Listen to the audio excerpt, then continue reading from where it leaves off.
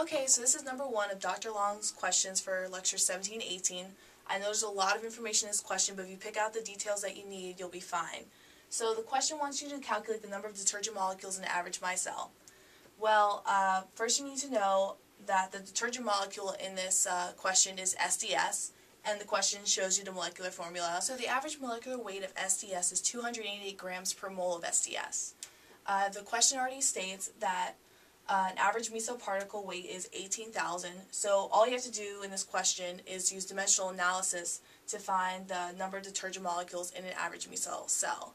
So in order to do this, we're going to start off with the average micelle particle weight, which is 18,000 grams per micelle. And we are going to multiply this by the molecular weight of SDS, which we already said was 288 grams.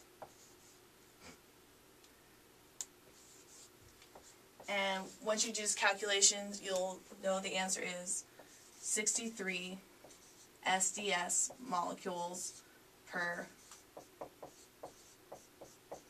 micelle.